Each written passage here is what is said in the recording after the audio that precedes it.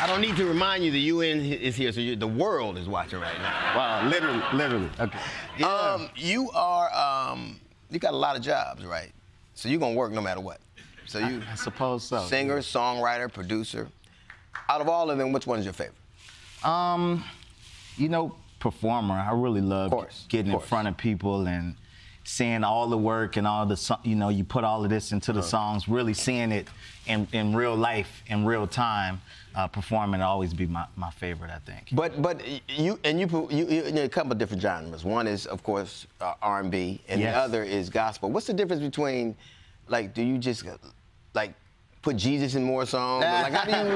Yeah, you know, I actually consider myself a soul artist. You know, soul music, which I think that foundation of church. Right. You know, I don't necessarily, as an artist, do explicitly gospel songs. Do you know when a song's gonna be a gospel song as opposed to one that is more secular? You know, that's the thing. It comes from the same place for me. Talking about a love for a person and love for God comes from the same place for me. So it's not until I start saying, you know, what I'm saying, you know, that's when I know what it is. But no, it doesn't start that way. Like something sounds gospel.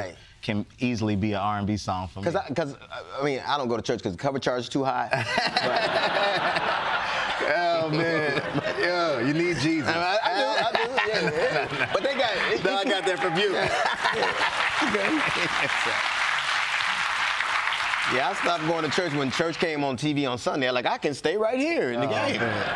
But I think it's important because I think that one of the things that happens with music, whether it's you know, secular or gospel, is that it inspires you. Like if it's supposed to be great music, it makes you want to dance. Yeah. That's a classification. But if it makes you want to praise the Lord, then that's a different thing. Beautiful thing. But they all come from this wellspring. You have this wellspring that is that based on experiences, or do you just kind of? For me, you know, I like the songs to be a reflection of life, you know, and my life entails all of that. It entails love. It entails the weather being nice. You know, it entails my faith.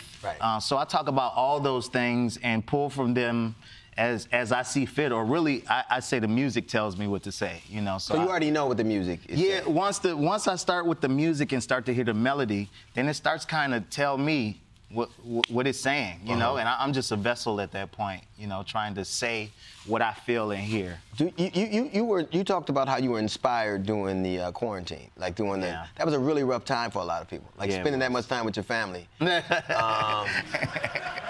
You know, because they're strangers. They're like, I don't even know you. Spending that much time away from everything, being with your family, off the stage, not being able to go to a studio. Some people didn't have.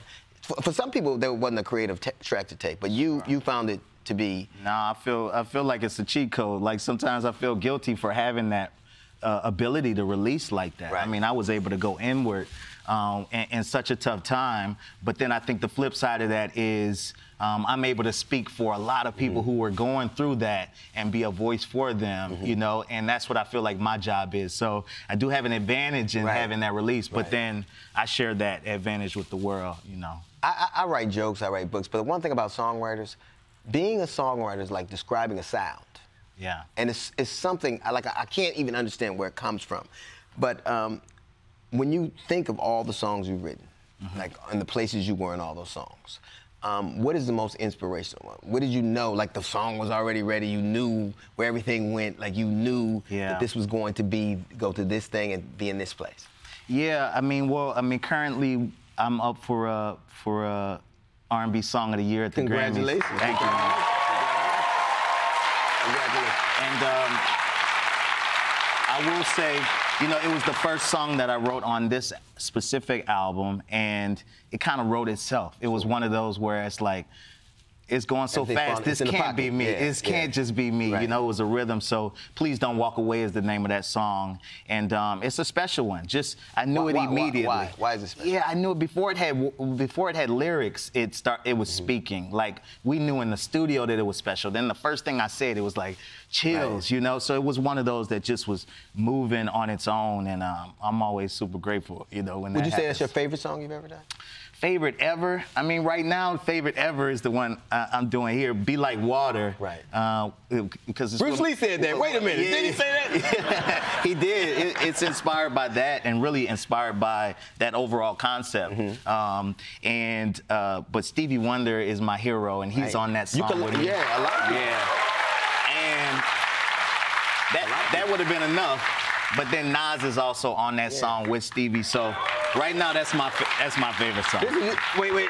You got Nas, Stevie, and Jesus. You can't lose, baby. Yeah, man, it's a dream team. It's a dream team, for sure. Watch the Sun is available now.